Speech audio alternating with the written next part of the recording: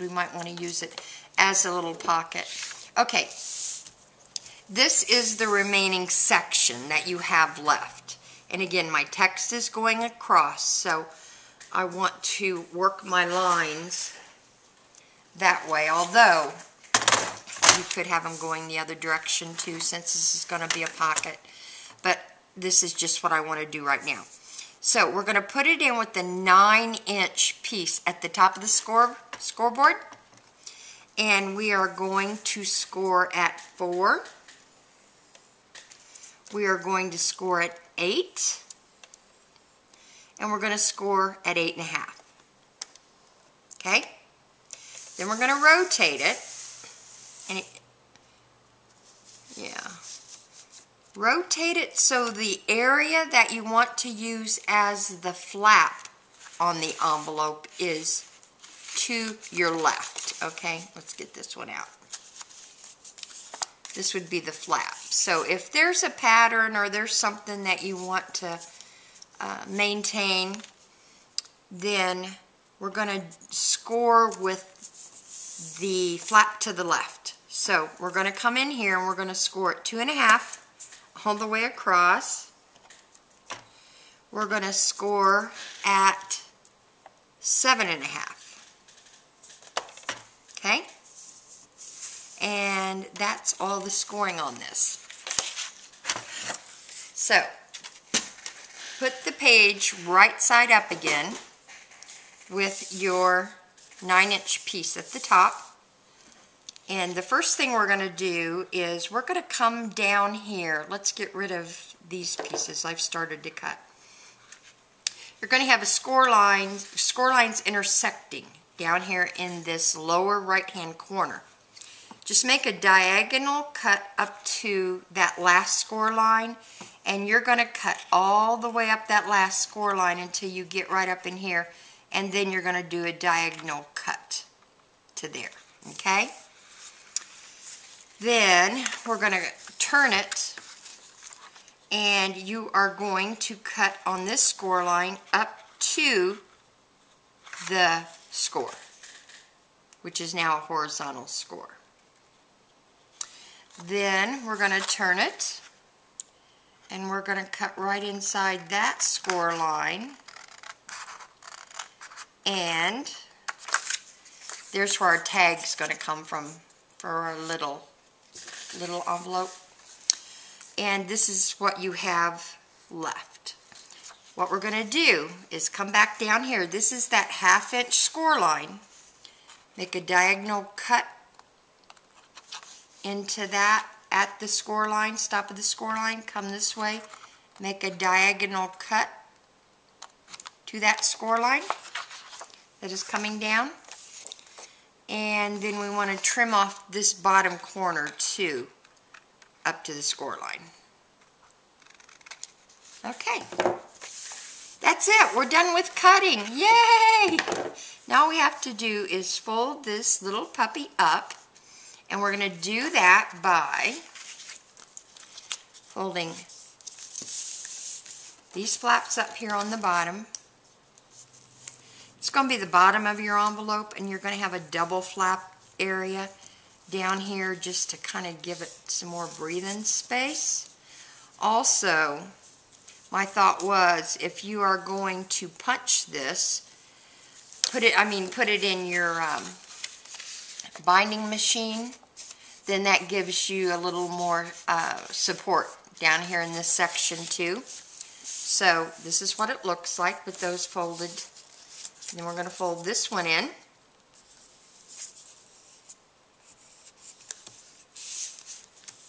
Burnish it. And we're going to fold this one over.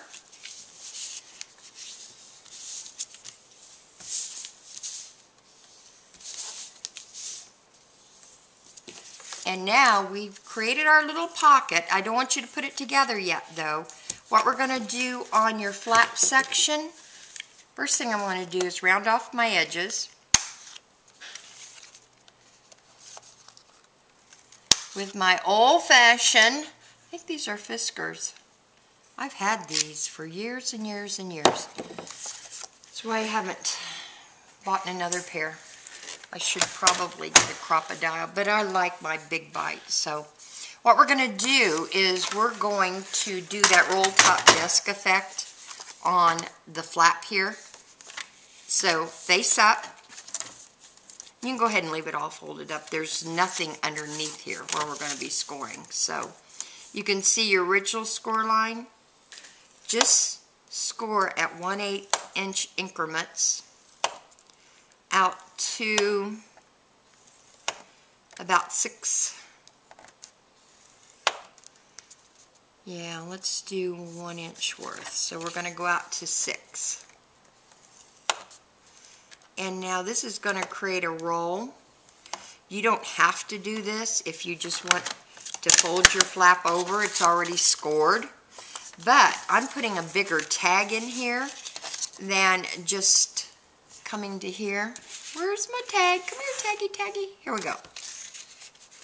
And it looks like it's a little bit too big for the pocket. May have to trim it down. But anyway, it's not too big. It's the same size. That's interesting. Anyways, I'm mumbling to myself. What we're going to do is we're going to do our little roll up here that we did. If you guys did the Travelogue mini album journal, you'll know what I mean by the roll top desk effect.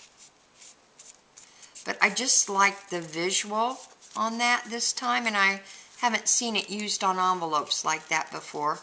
And it does provide a roll so that it stays down. Instead, sometimes, again, when you just do the one fold, it'll sit at this angle.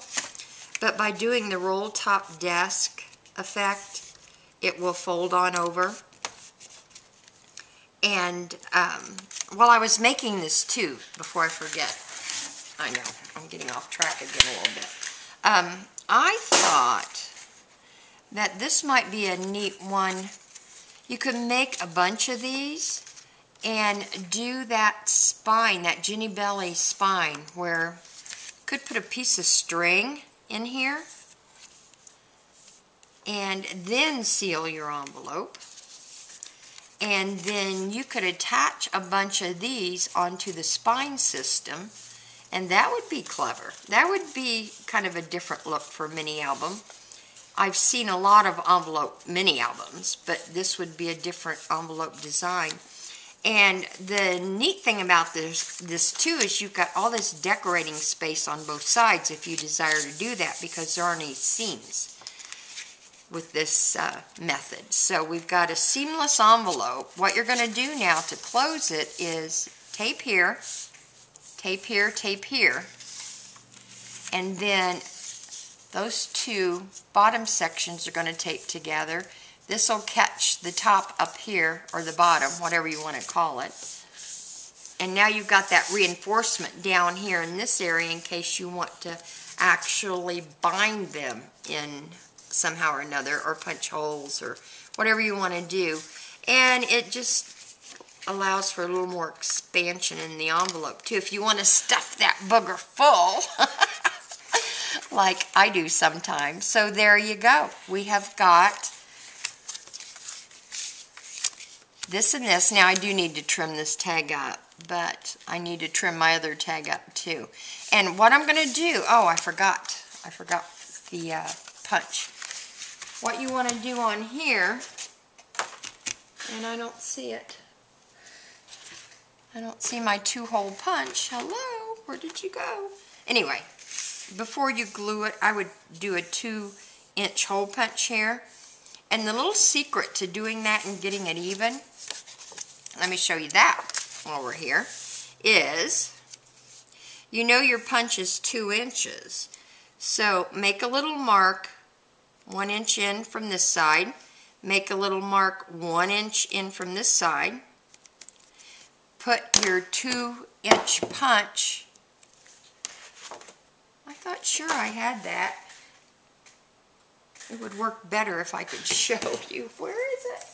I don't know.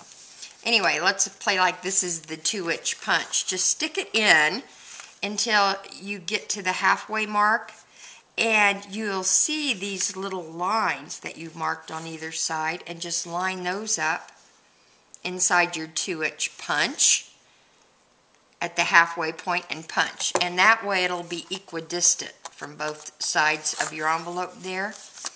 And I'll show you one. Here's one. See how even that is? Just using that little method. And this one has the roll top on it. And I like that. You could put a closure on here if you want.